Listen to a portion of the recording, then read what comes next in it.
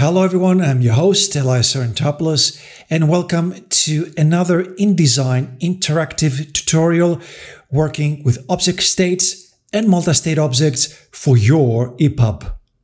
Up next.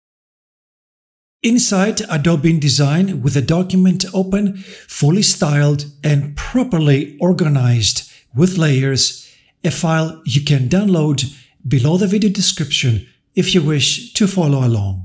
So first of all, let's go ahead and look inside the Layers panel and at the document structure. As you can see here, I have two layers, the tab to reveal and the description text. So I will go ahead and toggle on the visibility of the tab to reveal. And this is going to be the first button on which the user will tap on for an action to be triggered. And the action that will be triggered will be basically the description text. Another thing is that inside the tab to reveal layer, we have this invisible button. Right now, this is not a button yet. It's just an empty frame, which I created in order to cover more real estate. So it's easy on the user to tap on it rather than trying to just tap on the down arrow icon. And one more thing, again, related to the invisible button is that this frame here, this empty frame, sits at the very top within the tab to reveal layer, because this is going to be the first thing that the user taps on. All right. So these are the two main buttons, the two main layers in which the interactivity will take place. To create a button, we're going to use the Buttons and Forms panel to make the buttons interactive. When a user clicks a button in the exported fixed layout EPUB file, an action will be performed. So in this case, we need to go to the window menu. Inside Interactive, we're going to bring up the Buttons and Forms panel. And here it is. All right, so first of all, we need to target which layers will be targeted and converted to be buttons. In this case, I will target the invisible frame here. And then inside the Buttons and Forms, for the type, I will go ahead and choose the button, of course. And then for the name, let's give it a name that we can relate to, which is going to be the tab to reveal. And just click away and the change will take place. Okay, so this is the first button here. How about the second one? Well, the second one is going to be inside the description text, because once the user taps on the tab to reveal, then the user will have to close this panel, which means the user will tap on the X icon here. So this X icon is represented inside the Layers panel right here where it says Close BTN. So I'm going to target this. Again, inside the Buttons and Forms, for type, I would choose button, and let's give it a name of Close BTN. Again, BTN is just an abbreviation for button. All right.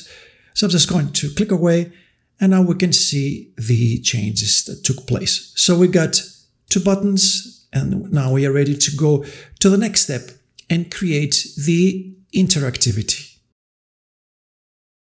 For the interactivity to take place, we're going to have to create a multi-state object. In this case, we need to go back to the window menu, Interactive, and we're going to bring up the Object States panel. Now, what we're going to do is we need to select two layers, because that's the minimum amount of object states that we can have to create a multi-state object.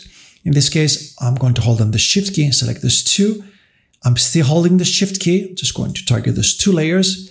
And then inside the object states, at the very bottom, we're going to click on the plus icon to convert the selection to a multi-state object. So click on that. And the first thing we see, of course, is the generic name. In this case, I will highly recommend you to rename this.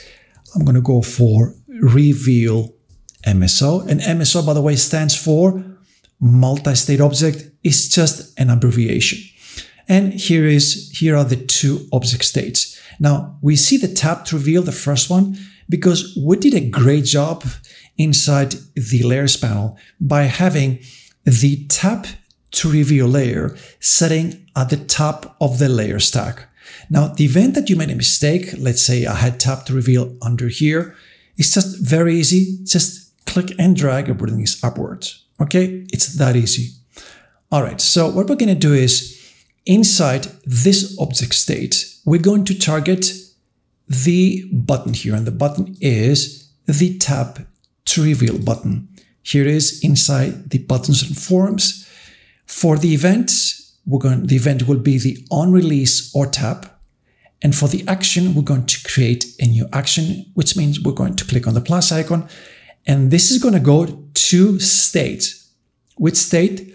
Well, first of all, double check the object here.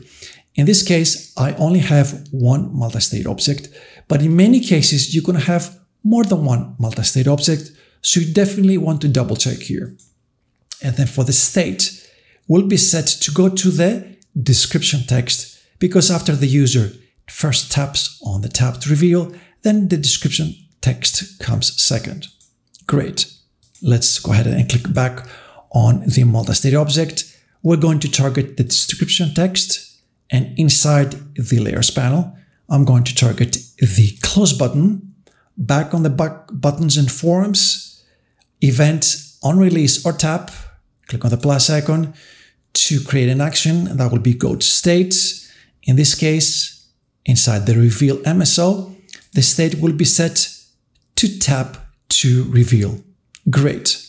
So it's time for us to see what we've done and preview our work. And we're going to do this inside InDesign with the EPUB Interactivity Preview panel.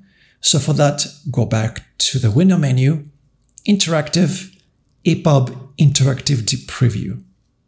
There we go. Now, in this case, and by default, the Set Preview Spread Mode is selected. This is just for a single spread. Now, if you have multiple pages inside a document, maybe you want to choose this one. In any case, I'm just going to press to play the preview. Let's go ahead and test our work. Click. Here's the description text. Click back, and the description box collapses. And this is exactly what we're going for. Next up, a very short animation on the text. So for this last step, let's go ahead and create a very subtle animation targeting just the text frame here. So for that, again, we're going to target the description text object state inside the multi-state object, and inside the layers panel, I will go ahead and target the text frame. There we go. So once we have that, let me go ahead and close the buttons and forms. I will go back to the window menu, Interactive, and I'm going to bring up the animation panel. Right here, I'm going to choose one of the presets. So go ahead and click on the drop-down menu.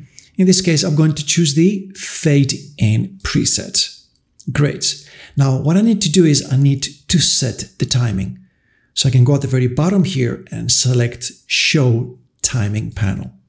Just make sure that this is selected, which means this is targeted, the text paragraph here. And then for a delay, I'm going to set this to 0.5 seconds. So let's go ahead and test our work.